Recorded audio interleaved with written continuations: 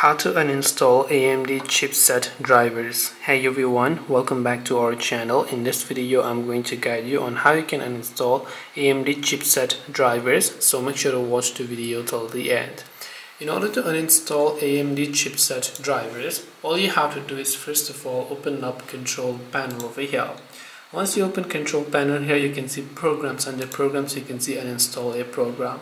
Now under uninstall a program, in my case I have an NVIDIA chipset, so you're seeing NVIDIA graphics driver. If you have got an AMD chipset, you will find AMD chipset driver, where you have to simply right click on it and click on uninstall or change, and once you've done that, that particular chipset will get successfully removed.